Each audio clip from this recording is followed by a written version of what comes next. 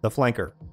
It's that annoying bug you want to kill, but always seems to slip away laughing to itself every time you grab the can of exterminator. But you can't ignore it either, because unlike a scout, the damn thing will roll up and sting you when you aren't paying attention, and unless you get rid of it, you can be sure more pain is on its way. The flanker is a unit that is opportunistic. It's capable of dealing damage, but doesn't focus on volley power. It nibbles at the edges of the enemy position, supporting the advance of your battle line, and making it more difficult for the enemy to access your flank. By having a presence on the wings of your line, not only does it help to deny the area it is in, but it forces your opponent to be cognizant of their unit facing at all times, or risk fire from an exposed side or rear. It's dangerous enough that it cannot be ignored, and it's hardy enough to not be terrified of engaging, whether that be from armor or other defensives. This combination will goad your enemy to attempt to turn and swat it, and such an action should open a weakness in the enemy position for your cavalry or battle line to exploit. As such, it performs exceptionally well in pressing an established advantage to devastating effect, typically culminating in rolling up an enemy's flank or allowing for a line-shattering breach. This role also serves well as a secondary scouting or jamming unit, due to its natural oblique positioning relative to your own line. This unit is not a linchpin of your position, so if it is compromised, your unit should still remain intact. But it also means it's vulnerable to overextension, and the demands of its role usually precludes the ability to take much punishment. An isolated flanker will likely get wheeled upon and annihilated, so it will want to remain within support range of your battle line. Doubly so because it will not typically possess the firepower to cripple opposing units. It is much better at pouncing on already weakened targets. Additionally, the flanker almost always cedes the weight advantage to the enemy, so duels are similarly outside its scope.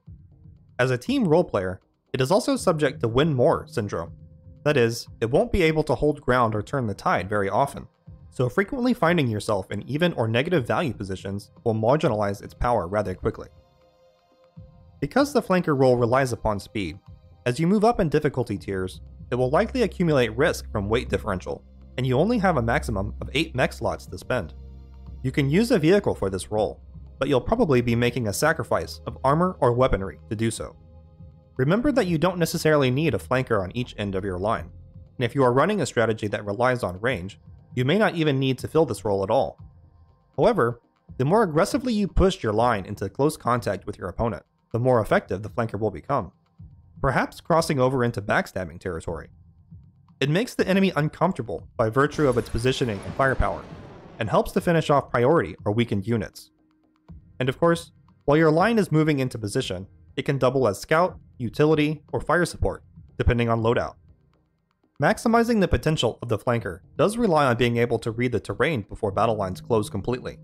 While the unit is fast, it is generally too dangerous and time-consuming to rotate to the opposite flank if deployed incorrectly.